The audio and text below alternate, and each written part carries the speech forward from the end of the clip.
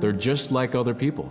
They just happen to be very small and extremely strong. These are stories that are common throughout Alaska. It's normally that people are in a size from your elbow to the tips of your fingers, and they possess superhuman strength. So they may be tiny, but they can carry a whole caribou. And if you go up north and you talk to a number of the people in the community, they'll talk about having seen the little people. There's a place at home that we know, but we don't profess it to anybody. But it's not like the boogeyman.